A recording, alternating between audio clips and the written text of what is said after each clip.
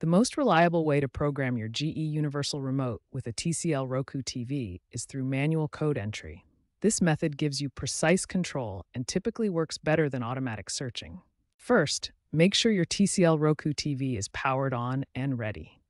This is essential because the remote needs to communicate with an active device during programming. Next, you need to find your code list. This is usually labeled with letters and numbers like CL3, CL4, CL5, or CL6. Check inside the battery compartment of your remote or look for it on the instruction sheet that came with your remote. Now press and hold the Setup button on your GE remote until you see the red light turn on. This puts the remote into programming mode. Once the red light is on, press the TV button to tell the remote you want to program it for a television. Now enter a code for TCL Roku TVs. The most commonly recommended codes are 6171 and 2891. Enter the code using the number buttons on your remote. If the code is accepted, the red light will turn off automatically. Test your remote by pressing the power button. Your TV should turn off.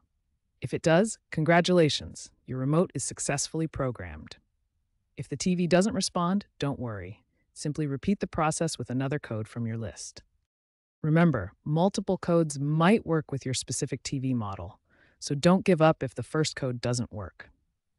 Keep trying different codes from your list until you find one that gives you full functionality.